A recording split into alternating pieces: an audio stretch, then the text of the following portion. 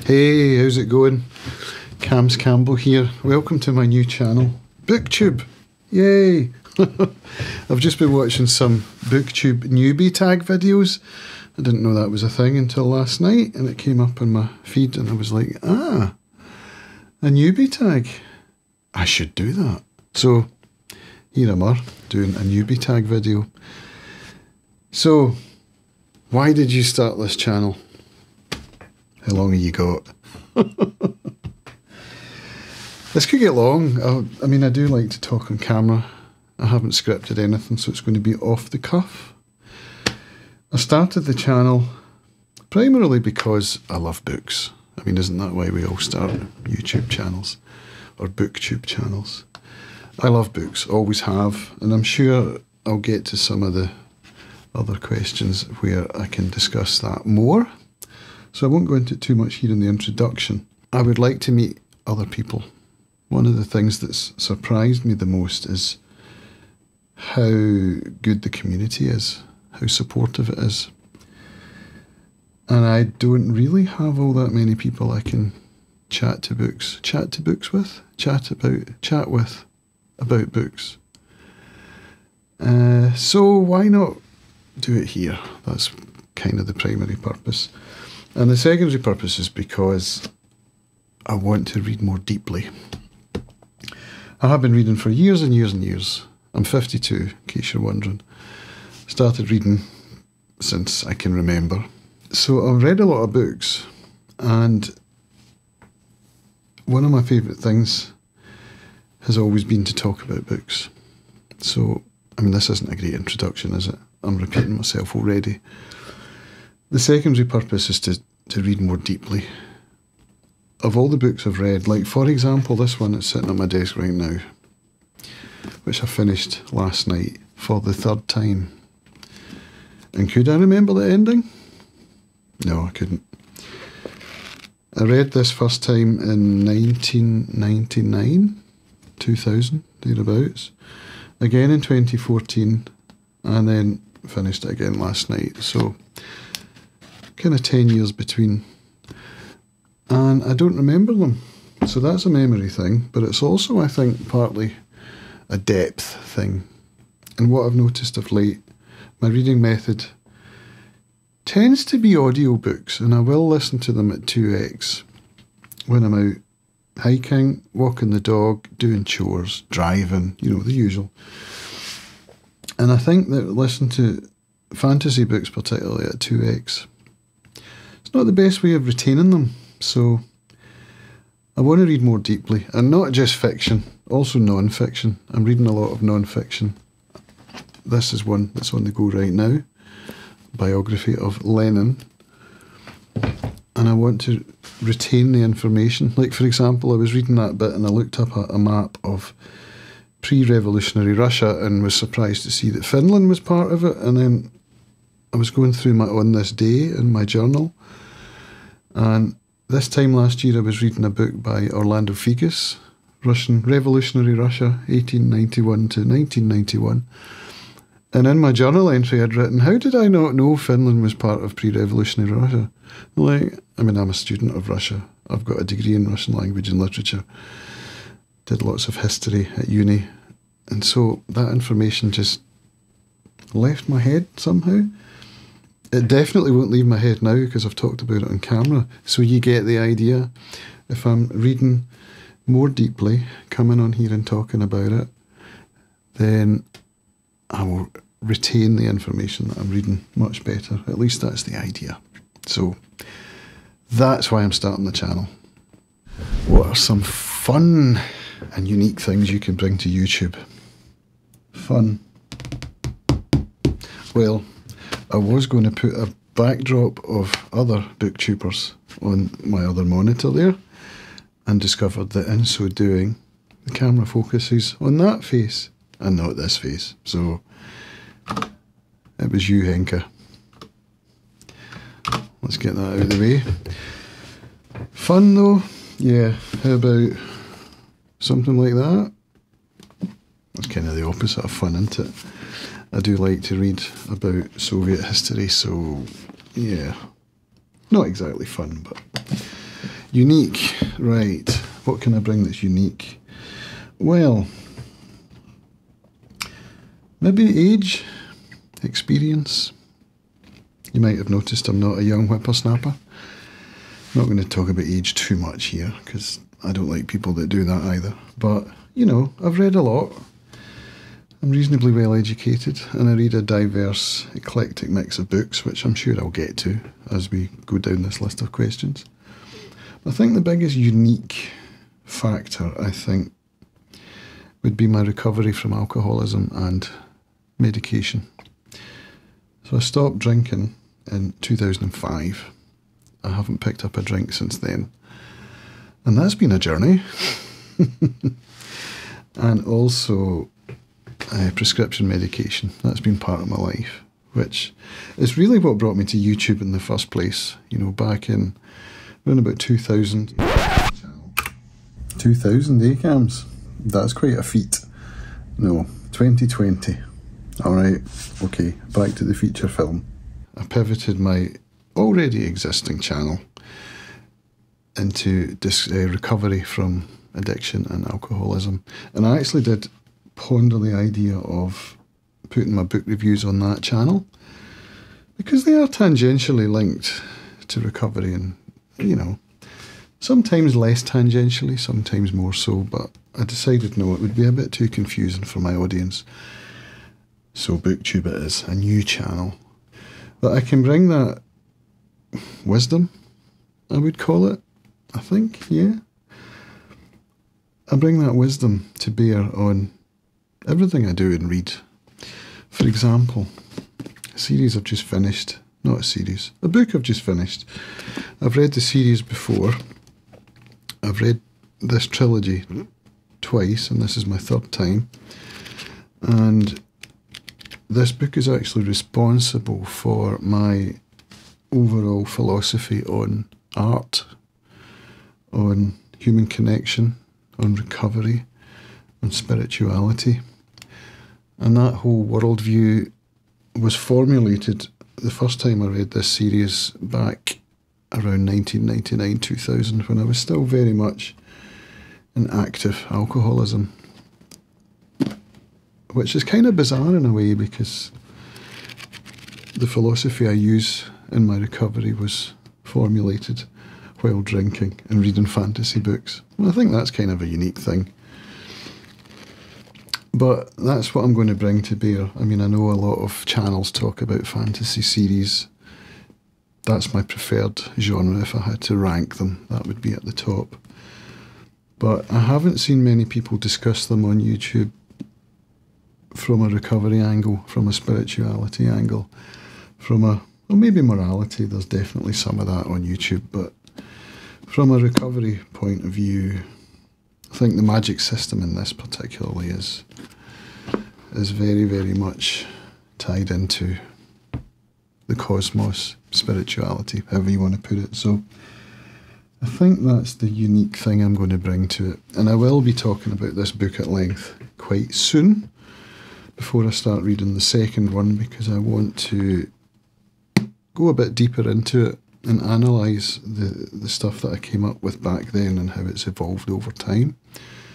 And then as I go through the rest of the books, you know, I'll see how that develops now that I'm being more purposeful about it. So there we go. That's my unique take on what I'm going to bring to my BookTube channel. Recovery from alcoholism. What are you most excited about for this channel? Just one thing? It's probably reading more deeply. As I mentioned in my introduction, I want to read more deeply for retention's sake, for education's sake. If I had to bring another thing in, it's going to be human connection. Definitely need more of that in my life, where I get to meet with other creators and to become part of the community. That's what I'm really excited for. So, two things. Hope that's all right. Why do you love reading? Gosh, that's another how long have you got question. Escapism. If I had to put it into a single word, it would be escape. If I had to put in another word, it would be connection. Connecting to other people, to other people's art. So it's not just reading, there's music, there's art, there's movies and TV shows, creation. I believe that the creative act is one of the most pure ways of connecting to source, whatever you choose to call it. Higher power, God, the universe, source. That's what brings me into making videos. That's what brings me into writing. It's a process of self-improvement. And when I was coming up with my philosophy of art, which came around as I was finishing this trilogy, I came to understand that connecting to other people through what they create is a very powerful thing. It's a very restorative thing. It's a very therapeutic thing. And when I think back to my earliest memories, a lot of them have books in them, or book-related things. Trips to the library with my mum on a Wednesday when it was late closing. I think it was open till 7:30 on a Wednesday night. Or going there after school, or travelling with a book and remembering when I picked that book up, where I was when I read it. School, one of my most enduring memories of school is reading. I didn't have a good time at school, didn't enjoy it, didn't do well, but I did read a lot, you know. And we'll get to that when it talks about when did you start reading in the next question. Right, what's next? What book or series got you into reading? I was actually thinking of going into the loft to get a book down to answer this one, but I didn't. So what I would have brought down from the loft would have been The Enchanted Wood by ℙ𝕦𝕤𝕤𝕤. One of my earliest book purchasing memories was of buying that from Jimmy Young's newsagent in Prestwick for 50p, along with another ℙ𝕦𝕤𝕤𝕤 title called The Wishing Chair. And those two books I have memories of reading multiple times, and their sequels as well, and being absolutely blown away by them. That was probably the beginning of my love of fantasy. Possibly. If not that, then this one, which I read in primary 6. The Book of Three by Lloyd Alexander, the first of the Chronicles of ℙ𝕦𝕤𝕤𝕤. Primary 6 would have made me, what, 9 or 10? Mrs. Welsh's class. And I remember being absolutely mesmerised by this book. It's based on Welsh mythology, and it's one of 5 in the series. And I remember doing artwork in class, drawing the Horned King. It's that skull up there. The Horned King was the baddie. Taran was the main protagonist. He worked on a farm called ℙ𝕦𝕦𝕤𝕦𝕤, along with Coll and Dolben. And then he met this little monkey creature called Gurgi, who I remember used to say funny things like munchings and crunchings. Apart from those, the Wizard of Oz. I remember reading The Wizard of Oz and imagining myself being on a quest.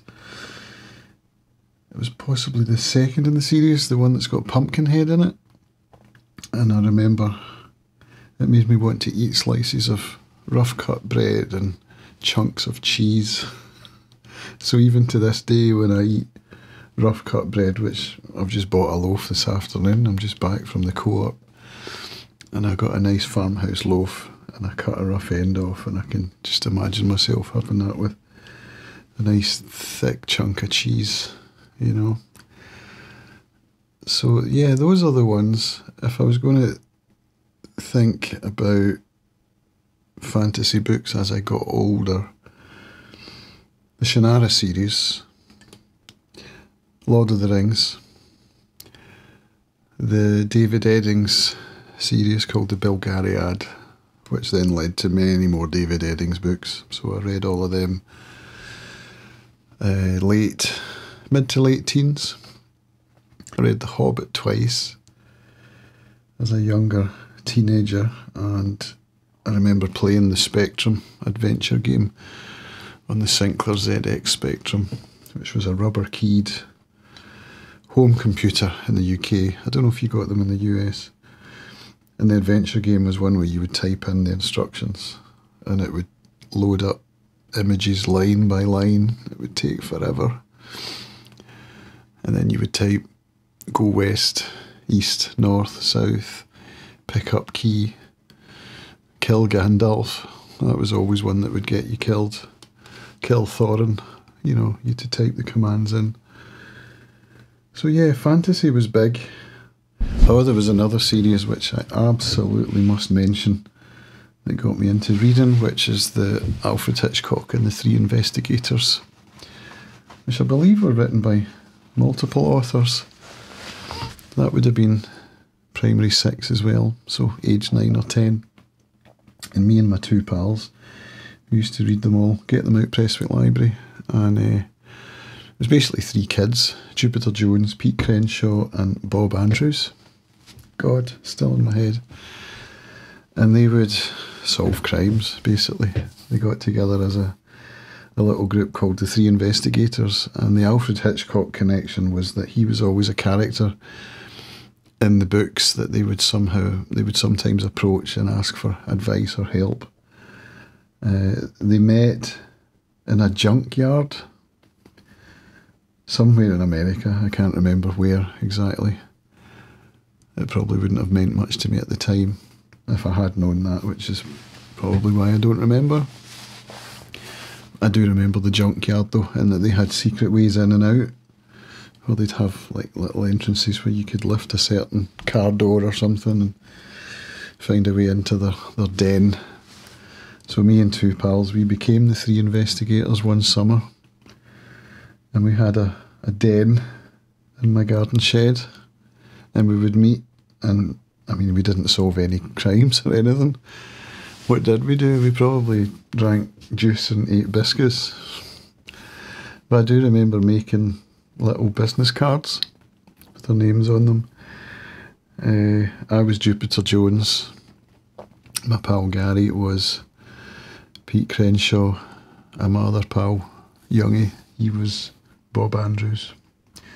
So yeah, that's a nice memory. So I absolutely have to mention that series as being responsible for my love of reading. Another series would have been Wilbur Smith. So it does ask here later on, when did you start reading? So we'll just carry on with that question just as if it were the same question, because they're all connected.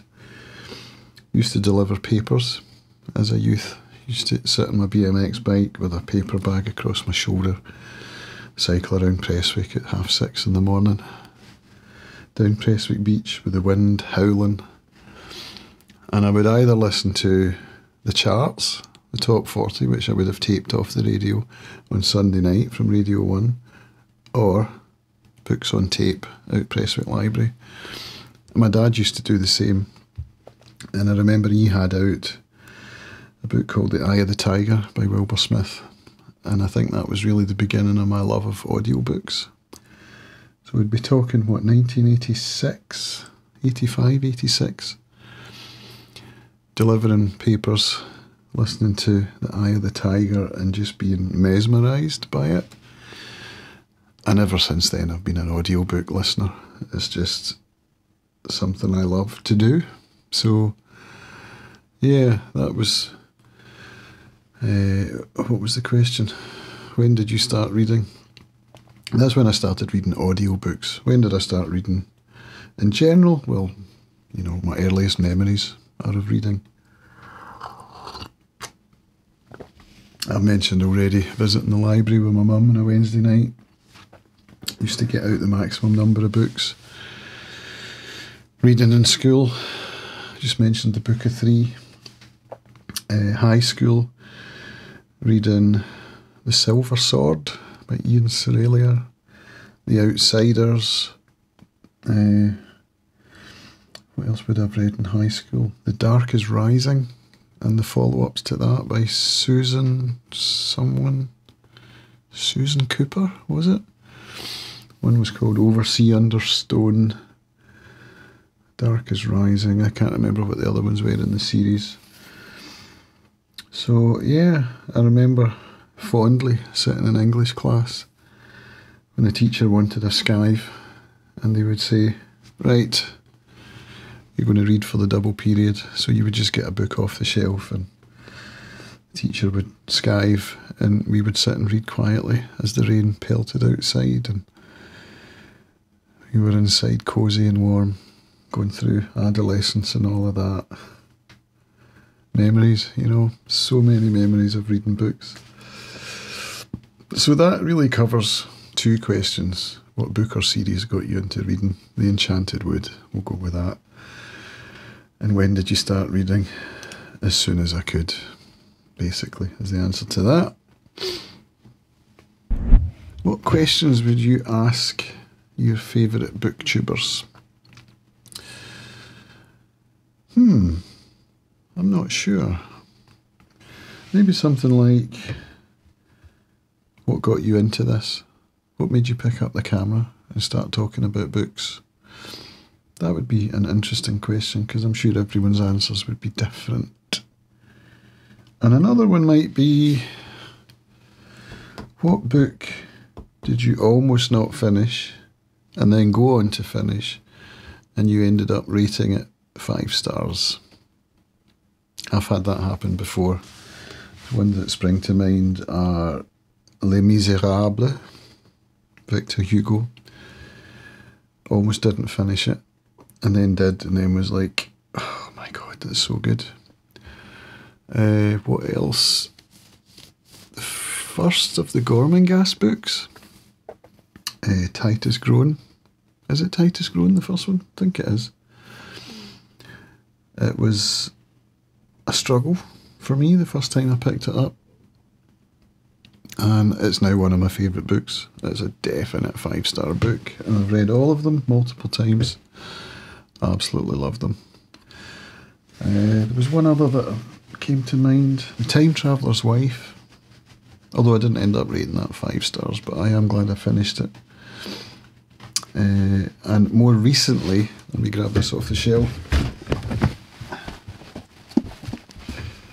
This one here, Kim Stanley Robinson, The Years of Rice and Salt. So this was recommended in a newsletter I read by Clementine Morrigan.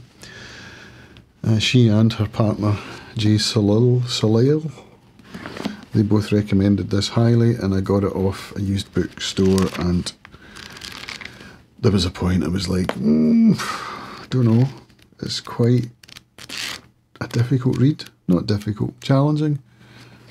Yeah, that's a better word. It's a challenging read about, it's like speculative fiction. If you imagine that the Black Death basically killed Europe, everyone in Europe, and how the world would develop. But it's chunks. Each chapter is a different book, basically. And the characters are reincarnated in each story, and the story spans multiple centuries, even certainly multiple decades, and I struggled with it, and then I got to the end. I'm glad I persevered with it, because it's turned out to be a 5-star, and it's going to be talked about when I get to my Reads of 2023 video, which I understand is my duty to create as a booktuber, so look out for that coming soon. So that's a question for any booktuber out there. What book did you almost not finish and then go on to rate it 5 stars? Right, what's next?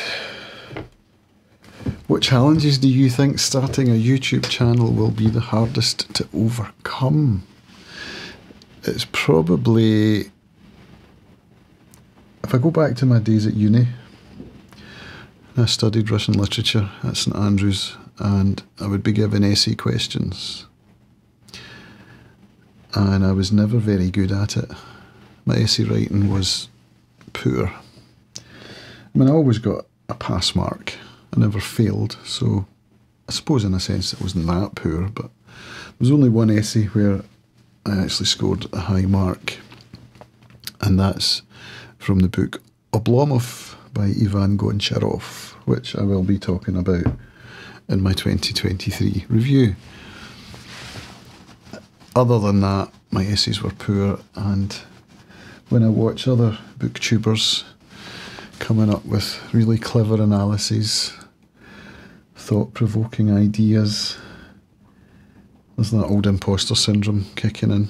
It's like, who needs to hear my hot take on this? You know what I mean? How can I add anything new into BookTube? Is it too late?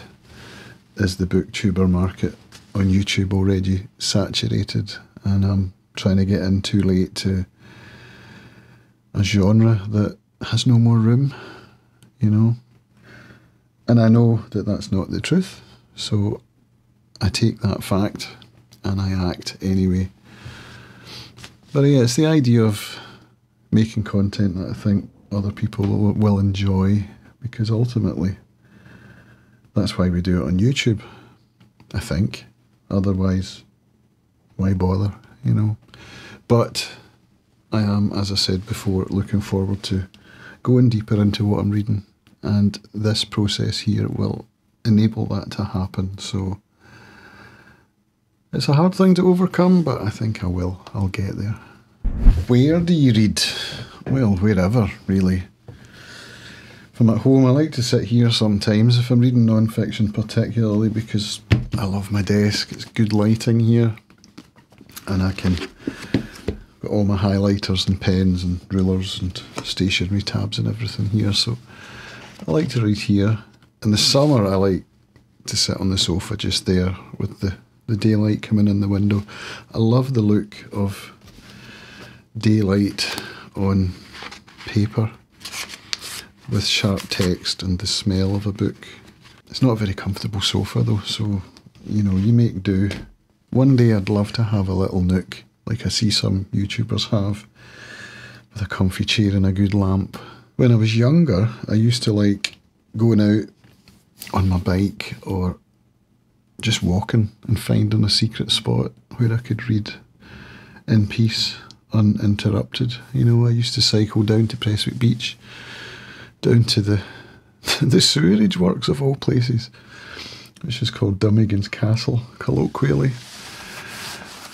And you could sit round the back of that with a book and lean against the wall and have the sun coming down on you, and that was a nice little spot. Cycling to Culzean or the Electric Brae, I mean, these won't mean anything to most of you. Just areas around Ayrshire, West Coast Scotland. I used to cycle a lot, take a book with me, and even now to this day, one of my favourite things is to sit by a river or somewhere out of the way. But where I live now, we can't really do that in the summer because midges and clegs, we've got biting insects that just make that not really workable. So I'll go hiking so the bugs don't bother you and you're walking, and I'll have AirPods in and I'll be listening to books. So that's what I do here. But yeah, I love reading outside. I think more than anything, with some good sunlight coming down, can't beat it. So yeah, I'll read wherever, but light and comfort are important. And tea. Tea's important too. And the last one, what kind of books do you like to read? Well, you're not going to be surprised to hear if you've watched the video this far that my favourite genre is fantasy. Has been since, what, primary 6. even younger when I bought the Enchanted Wood, at whatever age that was. I can't remember. Series of fantasy books, I'm going to go with Stephen R. Donaldson, The Chronicles of Thomas Covenant. These are my favourite series of fantasy books ever. That's the first Chronicles and the second Chronicles. There's also a last Chronicles, so there's a trilogy, and then whatever 4 books are called. Quadrilogy, tetralogy, quartet, I don't know. So that's that. Sci-fi, I do enjoy a good sci-fi book, although not as much. I loved The Expanse. I loved sci-fi series written by this author called the Gap series, which I used to have in paperback and don't know where they are. Loads of books I've lost over the years, probably. House moves, charity shops, that kind of thing. Kind of regret that actually, but what are you going to do? Classic literature, you know, back to my time at uni, particularly Russian literature, 19th century Russian literature. But I also enjoy English literature and American. I love John Steinbeck, for example. Grapes of Wrath is one of my top 10 for sure. Crime, I do like a good crime novel.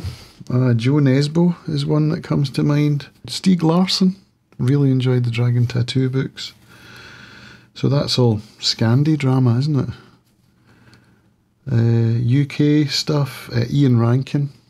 I really like Ian Rankin stuff. The Rebus books. So yeah, crime fiction. Speculative fiction, so I've already showed you this one, which I guess is speculative fiction, maybe historical fiction, maybe sci-fi. I would probably say it's speculative fiction. Stephen King. I love Stephen King, although that's probably more horror, maybe fantasy. Clive Barker, I like some of his stuff. Books of Blood. That's me at the end of my newbie BookTube Tag video. It's probably quite long. I don't know how many sections I've done here, but yeah, if you've got this far, thank you. Thanks for sticking with me. I'm excited to be here. Super excited. And I hope that I get to make friends here. That's kind of one of the goals. I'm going to be joining my first BookTuber book club live call tonight in about 3 hours' time. So I'm excited for that. I'm excited to be on some Discords, Mike's Book Reviews. It's a very busy Discord, so I'm enjoying that and being a participant, looking at the read-alongs, that kind of thing. I'm keen to read more literature, particularly Dickens, so following along with Books and Things channel, that's quite helpful. I have bought a couple of Dickens. I read my first Dickens last year, Great Expectations, and I've since bought my own copy because I got it out of the library, and I've got another one there to read, which I forget what I bought. It's on the shelf, I'll show you someday. I've got a whole load of Russian history books to read, particularly about Stalinism. So right now I'm about halfway through Lenin's biography. I read a lot about Russian history. I'm really fascinated by it. In fact, one of my top 10 books is by Svetlana Alexievich, and it's called something about time. Let me just go and grab it.